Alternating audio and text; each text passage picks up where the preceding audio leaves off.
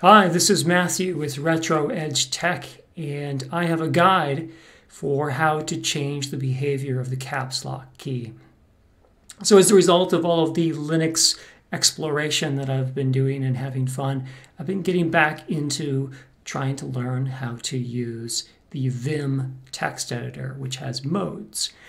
Now, I've known how to use the basics of Vim for a very long time. I've known how to start it, open a file, be able to get into the insert mode, make some changes, get out of the escape mode or insert mode, and then be able to write those changes to the file and quit Vim. That's kind of a joke too, is that help, I don't know how to quit Vim is a common experience when you first try to use the Vim text editor.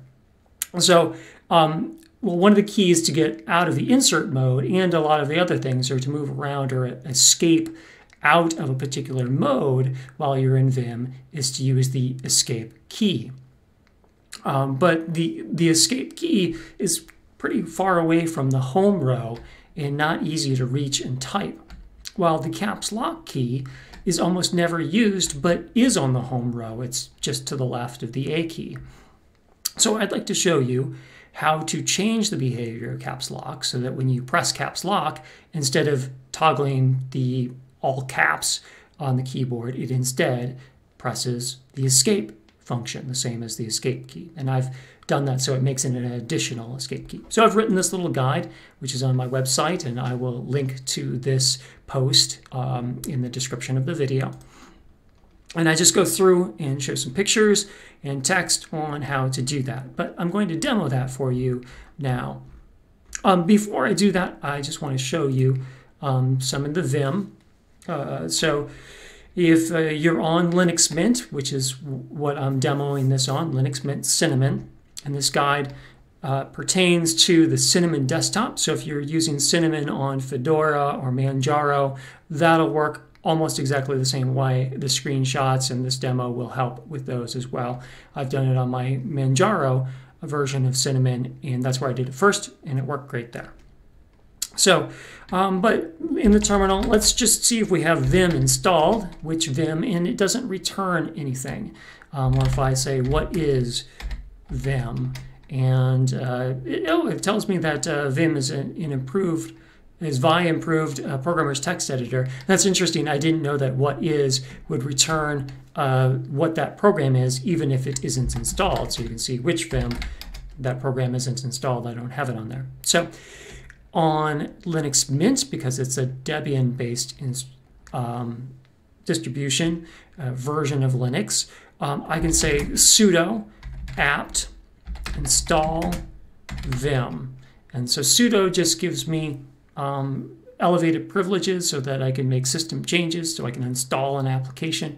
Apt is the package manager. Install is going to use the package manager to install something, and the package that I want to install is Vim. So press enter. I'm going to enter my password, and it's going to, this reads the package list. It's going to ask me for confirmation. I'm going to press Y for yes. And I can see that it's going to install Vim and Vim-runtime are the two new packages that are going to be installed. Press Y and enter. It's going to pull those down. And now it's going to be extracting them and installing them. And so after this, I will have Vim installed. So now when I type, I'll just clear that out. So type clear and enter. Clears all that information off.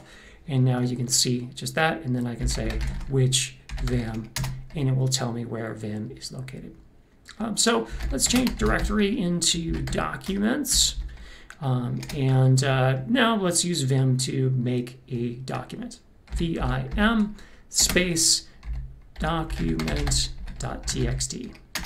Now I'm in here, and if I try to just start typing, it won't work as I expect, and I got into an insert mode, but it's not how I wanted to. And now if I press the caps lock, it's actually going to be caps lock, and it will show all of those. I think I toggled it again. There we go. Caps lock off. Caps lock. There we go. So let's escape, and then I can press DD to get rid of that line. But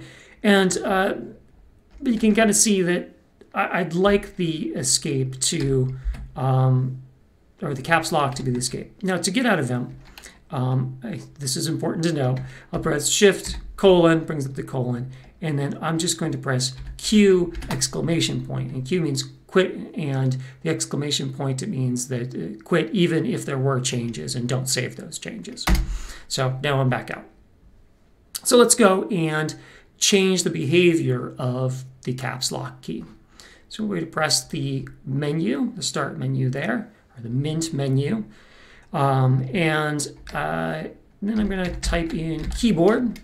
Keyboard, I don't have to type the whole word, but you can see that the keyboard setting there is highlighted. I'm going to press enter, and it's going to launch this. And then I'm going to select the layouts pane. And then at the bottom of the layouts pane, the bottom right corner, there is going to view and edit keyboard layout options. I'm going to click on that.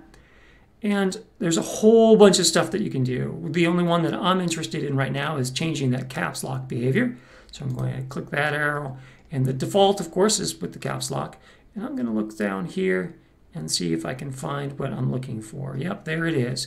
Make caps lock an additional escape. So there we go.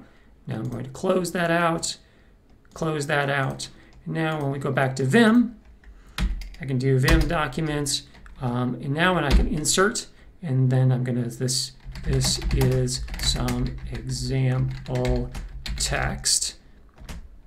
And then I'm just going to add a quote. And then instead of reaching up and pressing the escape key, I'm just going to put my pinky over to the left and press the caps lock key, which gets me out of the insert mode. And so some fun things that I learned. I'm going to change in quotes. So CI quote, and it erases what's in the quote and puts me into insert mode. And then I can write something different in the quotes, and then press the caps lock key again because now it's mapped to escape. So caps lock behaves as an additional escape key now. And then I can press Shift colon, and down at the bottom of the screen it's waiting for a command. And this time I'll type W for write and then Q for quit. And now I can see that I've written the document.txt there. And then if I, use a command to view it, there we go. Or if I cat it out to just standard output, there it is. So that is all that I've got, just a review of that. And if you'd like to follow along, I've got this blog post. Thank you for watching. Bye for now.